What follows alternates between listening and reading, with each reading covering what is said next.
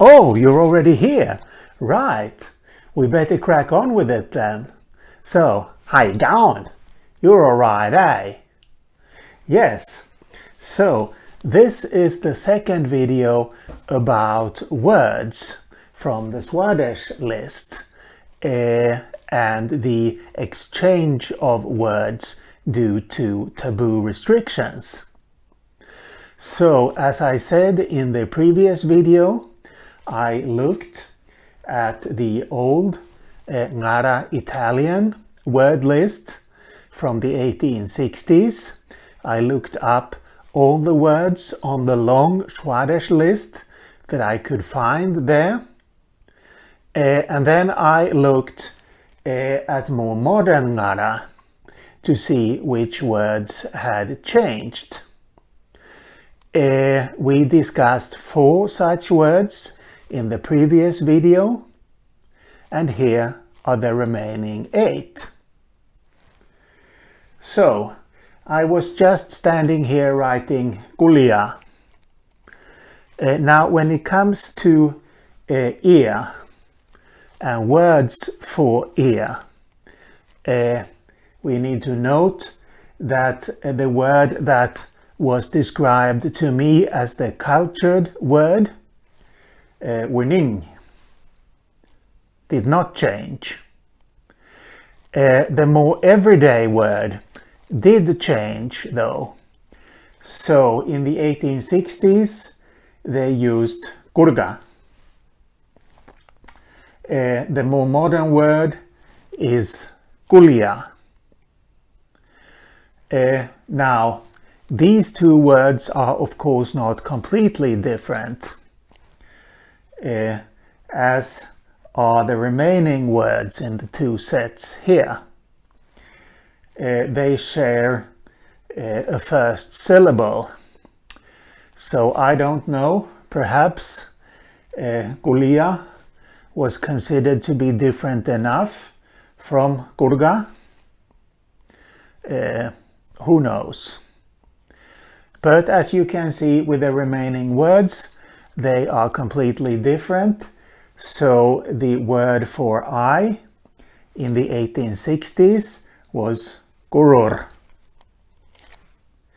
This is the word I am familiar with and have heard, jidamara. The word for wing was wiru and changed to jiri. The word for back, the one I just displayed a short while ago, was jungo and changed to pinga. When it comes to sun and words for the sun, the old word, as you can see, was yanda. And in the more modern material, actually there are 2 different words that are used. This one is more frequent, mabal, but there is also this one, majaring. It's unclear to me why there are 2 different words, but that's how it is. We can't do anything about that. When it comes to water, the old Pama-Nyungan word paba, which exists in quite a number of languages, was replaced by this word, which I know for a fact came down from the northeast from non-Pama-Nyungan languages up there. So this is wula. And you see that the words for red, the color red, are also completely different. Piljari in the 1860s and Mijimiji in the more modern Ngarla from the 1940s. And last, we have the word for left, left side, which was jambo, evidently, in the 1860s. Jambo, which is also the greeting in Swahili, Swahili spoken in Eastern Africa. And this changed to Marjanjugari. Now here I would like to point out that gari is a semantic case marker.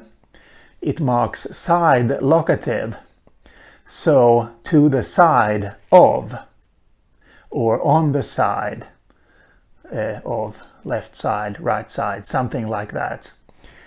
The word for right stayed the same.